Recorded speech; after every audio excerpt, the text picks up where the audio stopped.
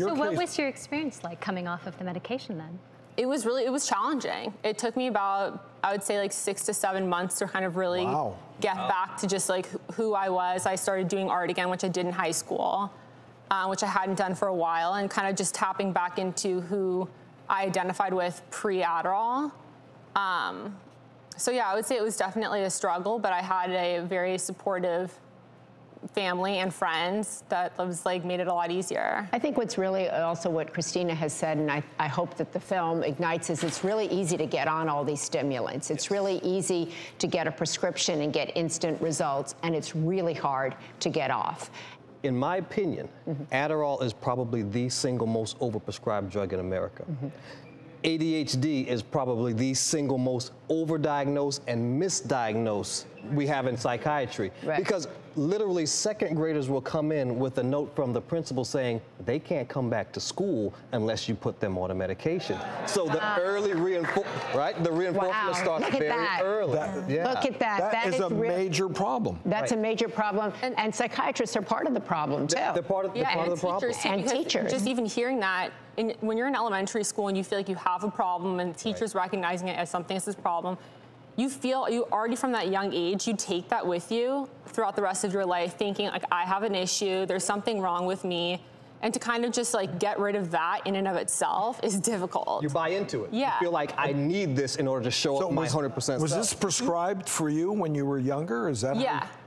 And I think what's really interesting now is we're learning so much about how the education system can change, other alternatives that parents may have, meditation in schools, moving your kid perhaps to a school that is more visual, that is more creative. So I think really our hope is that this film will ignite a conversation in homes, in education places with doctors, that what we're doing, the way we're working, the way we're educating, the way we're living, maybe we should be questioning it. Maybe we should push back against that principle that says we definitely should be questioning it. And as you said, it's all about education, and it sounds like this documentary is going to take us in a right direction. Because she wanted to make this documentary because there was no information out there, and there's no information when you're a parent and you have a young kid. You don't have any ammunition to push back, and now with this film you do. Yeah, you do. And to your point, in 2012, 16 million prescriptions for Adderall were written, which is a 3-fold increase since 2008.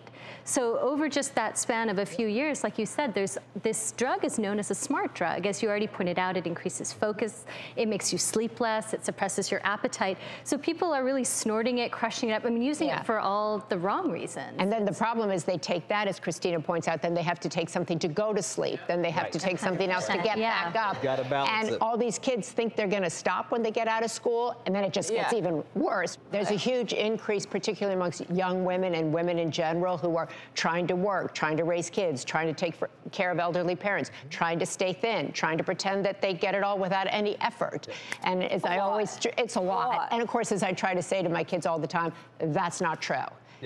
Whatever you're seeing on social media, you're seeing that girl who's like perfect, there's not zero body fat, she's got 4 perfect kids, everything is just great. It's been Photoshopped. Don't believe it. Face doing the Photoshop, yes. All right, well, we look forward to seeing, thank you so much, Christina Maria. Yeah, we're really hoping, this is so great that you're having this conversation. I'm so happy that the response of the audience and parents push back. Educators, let's talk about it. Doctors, don't prescribe it so easily. Good points. All right, you can check out their documentary, Take Your Pills, on Netflix.